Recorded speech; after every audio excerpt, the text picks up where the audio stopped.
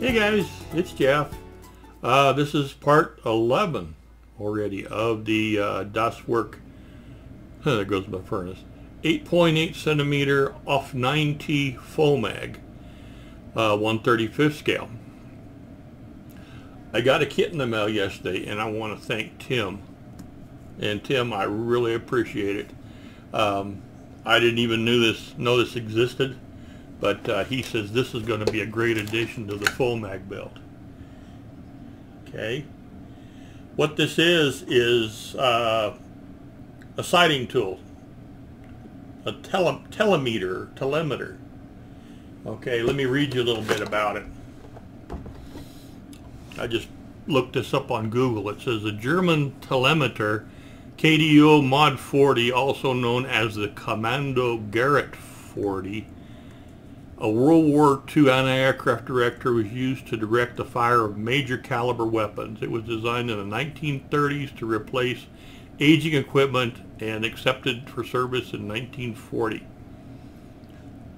The KDO Mod 40 is an analog computer that uses a visual observation to determine firing parameters. It can detect targets at altitudes of up to 12,000 meters. And it has a slant range of up to 18,000 meters. The KDO Mod 40 is operated by 5 men and can go from acquiring a target to firing the first round in less than 30 seconds. That's pretty impressive. It's getting to the point now where I'm really seriously thinking about some kind of a diorama. It's going to take me a while to get it all together and, get it all planned and figure out what I'm going to do. I want to include the telemeter, and not too long ago I bought this. Okay, a buddy of mine, George, at that Mofo Damon channel, I'll put a link in the description to it. He built this. Okay, and if you notice, there's a shield on it. My understanding is that some of the VOMAG trucks came with them and some without. The ones used in the main part of Europe were gray and did not have them. The ones that were painted like a desert yellow or desert tan and used in like Hungary and North Africa and that kind did have them. That's the last thing I can come up with. I found out that Edward makes a photo etch shield set. It'll be here in a couple of days and I'll look at it, see if I'm going to use it. I was kind of thinking about doing the Hungarian version, the yellow with the green and red camouflage. It's not all been decided yet. Also, on the back of the truck here, I had several guys give me their thoughts on the color of the ammo storage. I really appreciate it. Some thought it was just going to be like in a red primer. Some thought it was going to be white. Some thought it was going to be like an ivory. I'm not sure yet what color I'm going to go with. I've left this, I left this as a separate part on purpose. Okay, what I'm going to do is finish this. I'm going to put the back part on here today, and then I'm going to attach these two together and make this one unit. And I'm going to check and make sure it all sits on the frame well. And then when I'm happy with this fitting, the top, okay, then I'll slip this back inside of it after I've painted it, depending on what color I paint it. And that'll finish the main part of this. And then we'll worry about the doors and all that kind of stuff, depending on how I decide to do the diorama. Lots to think about. Anyway, I want to get a couple more German vehicles. I may get a VOMAG, I don't know. I'd want to get maybe a couple of I can't even think, the Kubel wagons. Not sure yet. I want to have a few vehicles for a diorama. The centerpiece being the VOMAG, and then having the telemeter and maybe another gun. I'm going to have to look into more figures and that type of thing. What I'm going to do, and a base. I've got some XPS foam. I may use that for a base. We'll see. Got a lot of things to think about. Anyway, let's go ahead and go down to the bench, and I'll show you kind of what I want to do today, okay? All right. Be right back. Okay, just a quick look at the instructions. D18 is the piece that'll go across the back of the truck, the very tailgate, and it's got a couple of doors up on the top, and then it's going to have some wire spools that'll I believe these are communication cables. I'm not real sure. A lot of this stuff I don't know, but I'm fairly certain it's communication cables. The telemeter and also the trailer for the 8.8 gun that I've got all have those on there, and I believe that that's how they communicated with each other. Well, I want to get this piece on the back here. I've left this separate on purpose. The center part here, I'll get that painted, and then we'll just slip it in. I haven't decided yet which side I'm going to have open. I hope to have at least a few compartments open, but we'll figure that out as we go on. Anyway, on here we've got some. This is the outriggers, and we've got some parts that need to be put together that are in halves. So I've cut those out. I want to do the N26s. These are for one side and these are for the other. So get those glued together and let them dry well and clean the seams up before I actually need the parts. As you can see, they go underneath and they go to the sides. My plans are to build this in the firing position. Have the sides down, have the outriggers out, and have it with the gun pointed up. I may even try and do something with, I don't know. I'm still thinking about it. I would love to make it look like it's being fired, with smoke and whatnot coming out the end. But I've never tried that before, and I'm not sure how it would work out. I've seen a few others that have done an amazing job with bigger guns, looking like they're being fired. So anyway, let's go down to the bench and let's see what we can do, okay?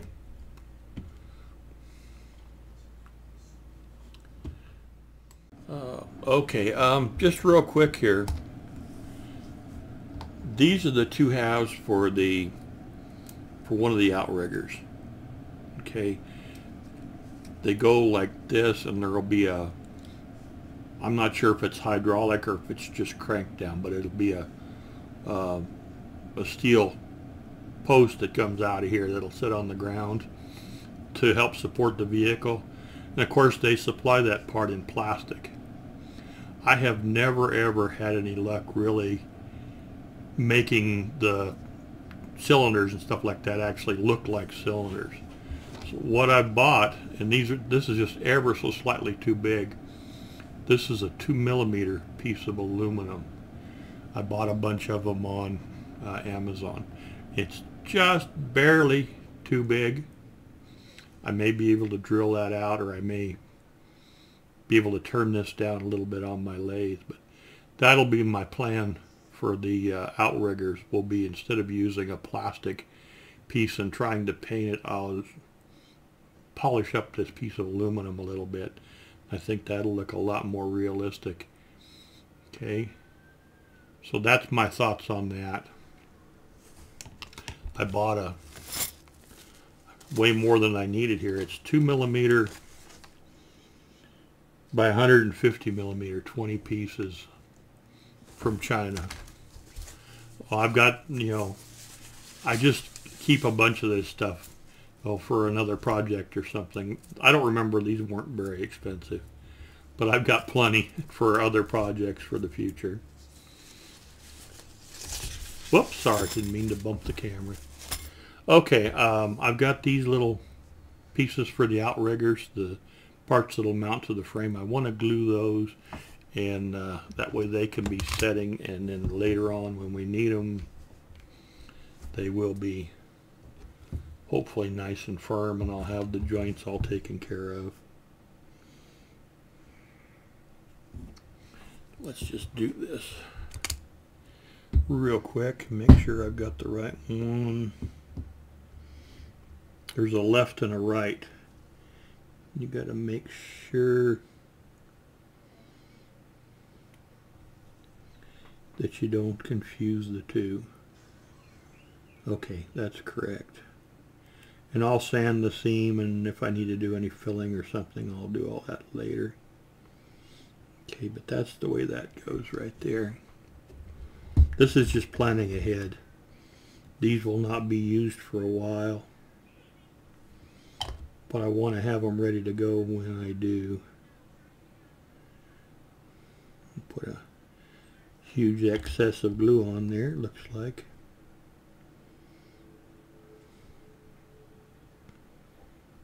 Whoops.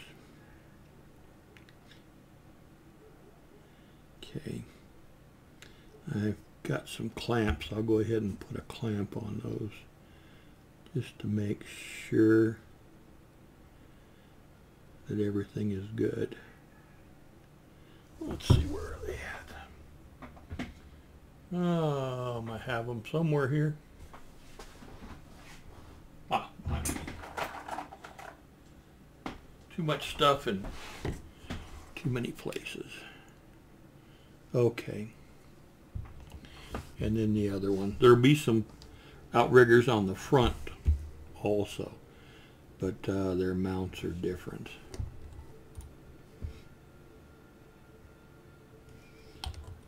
I just want to make sure these are all set before we need them.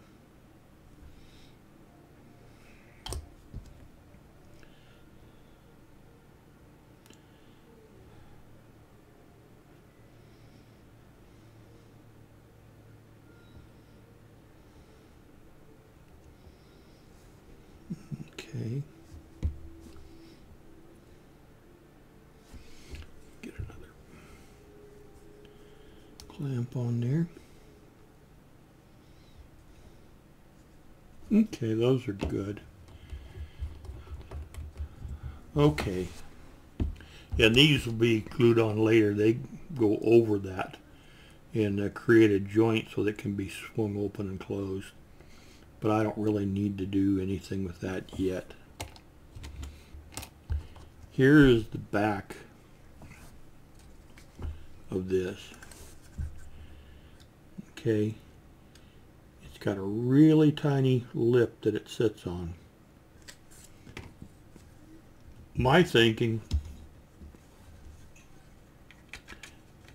this fits in here. Okay.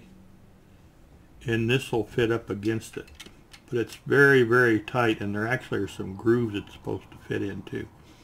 I'm not going to worry about that right now, even if I have to sand this down a little bit. What I want to do is set this aside, and I want to make sure that I have a really nice joint on here, and then if whatever I have to do to this to get it to fit later is what I'll do, if I have to sand it down or whatever. But nobody's going to see the joints inside. They're going to see the joints here.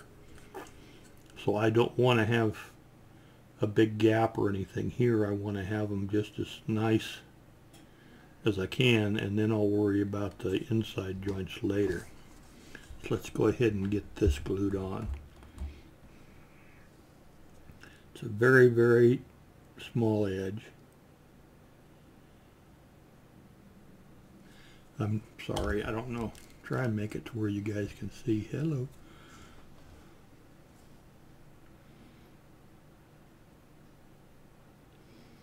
If I have to sand this joint, it's not a problem before I put the doors and everything on. Get the height just where I want it, and I'll double check the top and make sure it's good before I'm finished. Okay, I want to put just a little glue right here.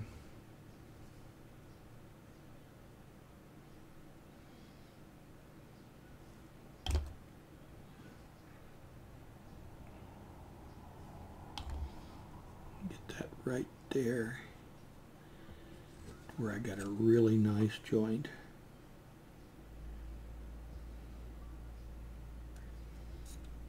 Okay. Want to make sure this edge is good. The bottom edge is not as critical. Just make sure the top edge is good.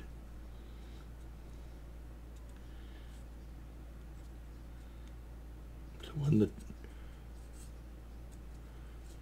that looks just fine.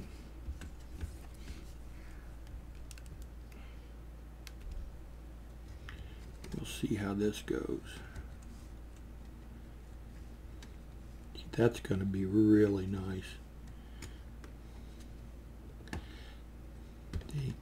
There's an ever so slight gap around there. I mean, hairline width. I may fill that just the tiniest little bit, just to make it look really nice. But that's going to be just fine. And then later on, when I drop this in, if it's too long or doesn't fit, see, it's just right there. I think it'll drop in. If it won't quite drop in, I'll sand this edge just a little bit. Okay, I'm going to leave this for just a little bit to set up, and then when I come back, I want to attach this and this together and get it on the frame and make sure that everything lines up good with that. Oops. Alright, be back in just a little bit. Thanks, guys. Okay, there's the tailgate or the back, whatever you want to call it. It's all glued in. It's had about an hour or so to set, so it's in there pretty good. Nice and flush across the top here. This will sit on there really nice. Okay, got just barely a little bit of gap around,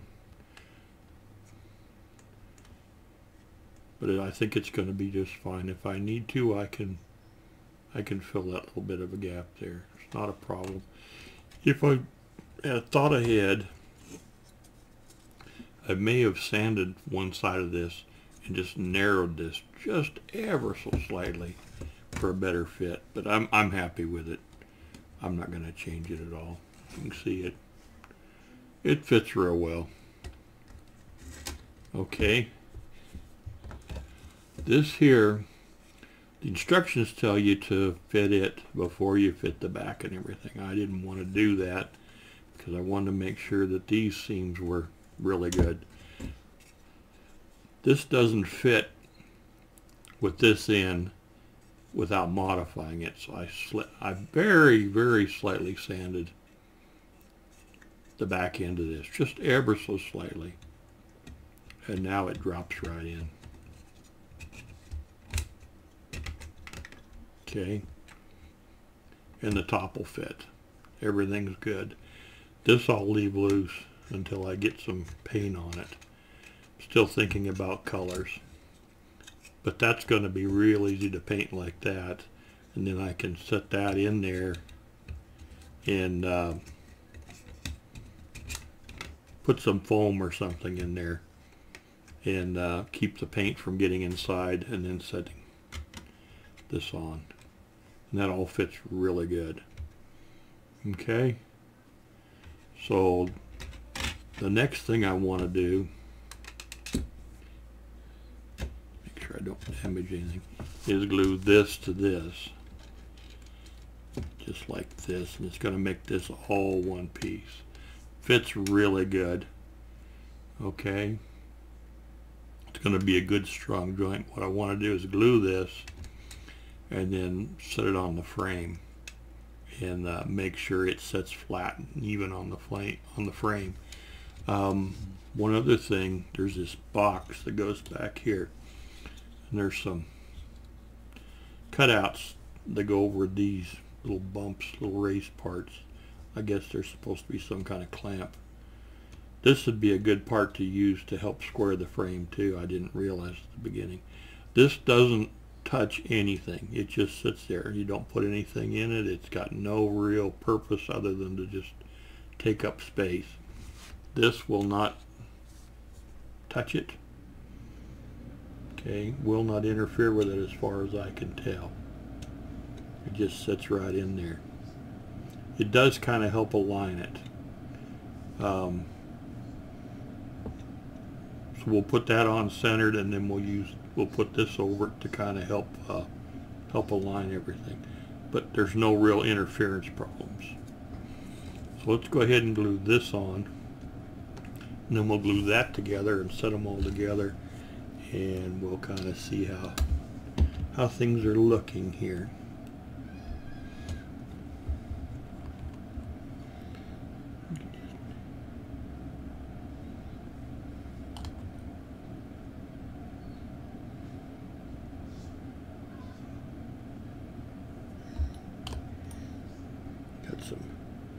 A small grocery order coming in, just a little bit I gotta watch out for. Not a big deal. Okay, that will set just like that. Okay. A little bit of an edge back there. That'll help locate this, but it doesn't interfere with it. Okay, it just sets right inside this space in between here and here. So when we put that on, it should just drop over. That'll help locate it, but it's not causing any interference with it as far as I can tell. And this should fit above it with no problem.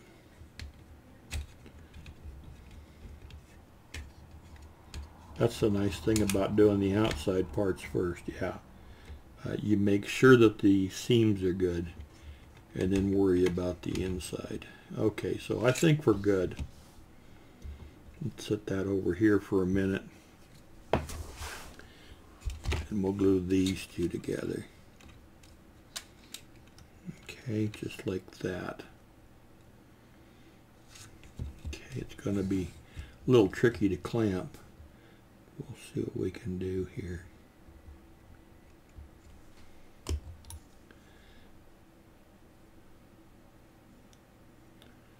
I'll have to go around it with glue several times. Make sure I don't miss anything.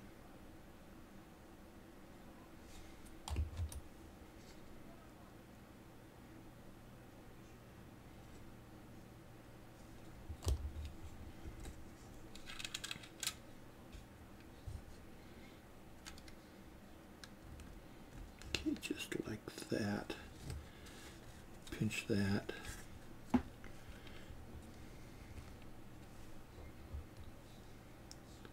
Lots of surfaces to glue. It should be a really strong joint when it's all together.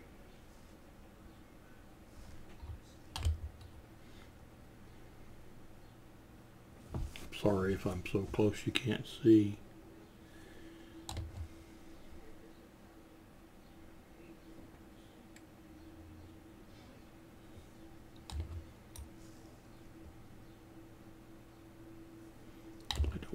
Glue on places I don't want it.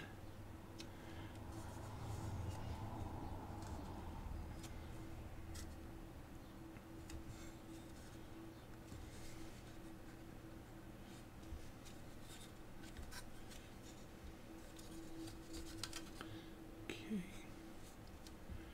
Try and get that a little more.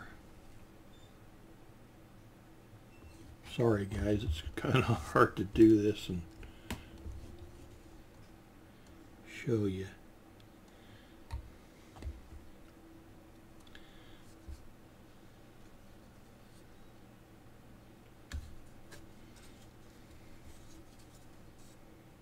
That looks pretty darn good. Okay. It makes for a nice sized little unit there. I'm not worried about this right now. Let's go ahead and turn this upside down. Well, let's see, let's do it this way. I want to turn this upside down on here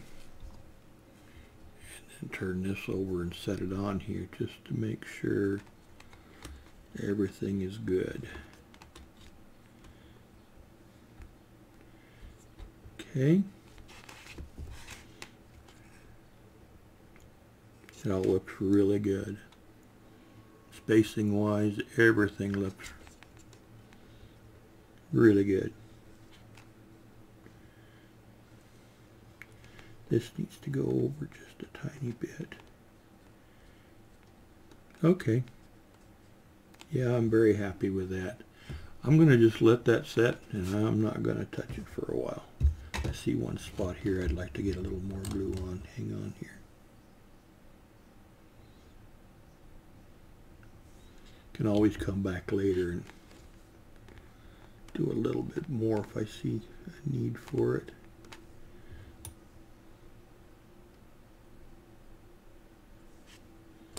Okay, let's switch this around.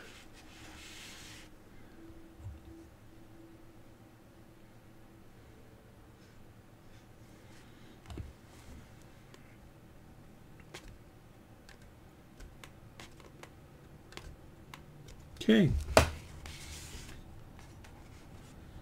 I'm going to leave that alone. Okay, I've got a few other little parts that I've got trimmed up that we can go ahead and start working on. These are the, back down, these are the hose reels, and they are in multiple pieces. I don't really want to completely assemble them yet, but we can get some of the pieces made up. I can't even pick it up. Here we go. Okay, there's the pieces for one hose reel. The way I get it, this is supposed to sit on here. And it really doesn't have an exact location. Just kind of sits on there.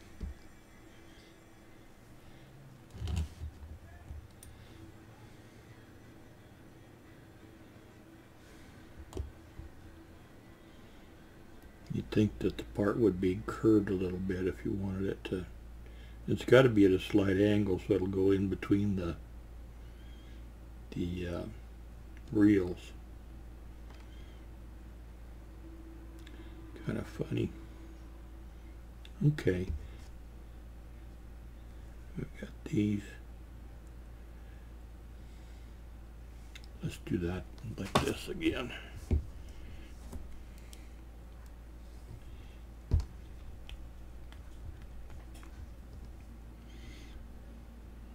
Okay.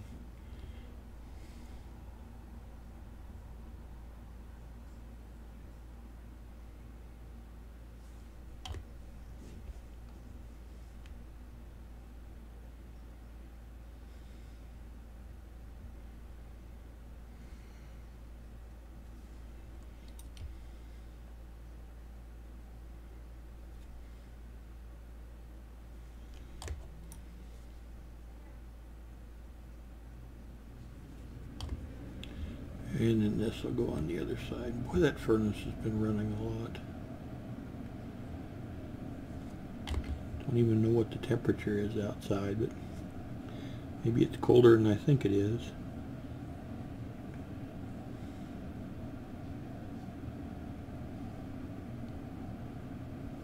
Okay, there's the middle of one. I might leave that part off I'm thinking about wrapping them with something, and that might just be in the way. We'll see. Maybe I'll put that on later. I'm not sure if it's supposed to be a clamp or just what. Then we've got these, which are the uprights, and they're in 2 halves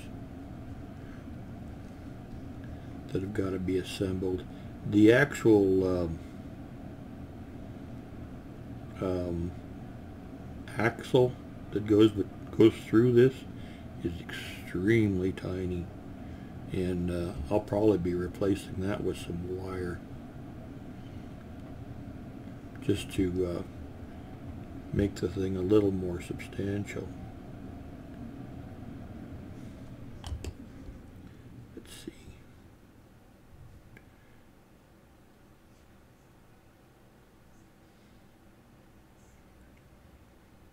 Guess I should use tweezers.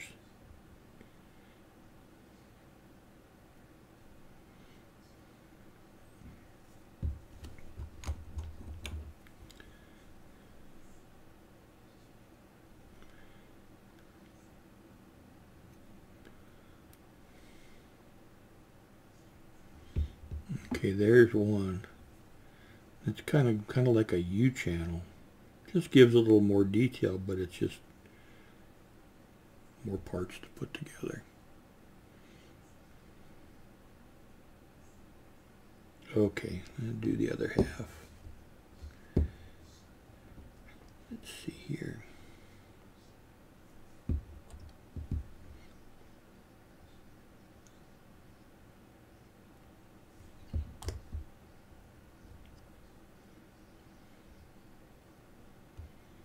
Very, very tiny. And it wants to move on me.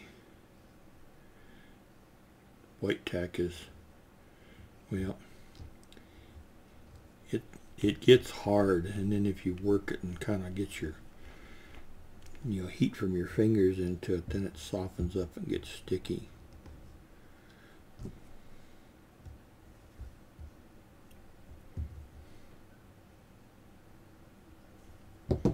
Try that some more.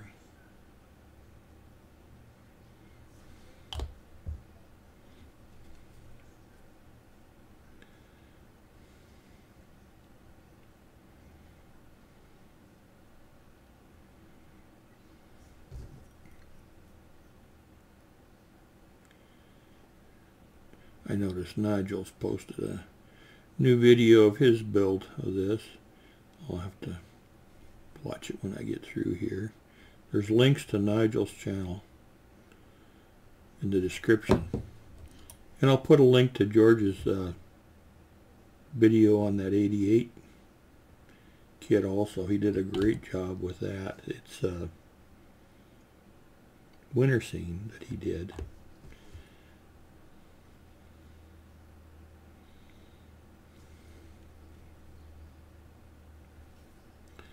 I might just use the figures out of that kit, or I'll probably build it just to have more for the diorama.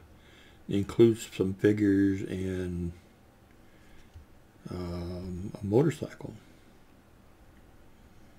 Okay, I got my white tack got a little sticky with the glue, but there's the other half of one. So I'm going to go ahead and call that good. I'll put the other one together off camera, but I'll take some pictures of this so you can see kind of our progress, and then that'll probably go ahead and do it for today, okay? Alrighty guys, I got groceries coming here in just a few minutes. We'll talk to you later, okay? Have a great day. Bye-bye.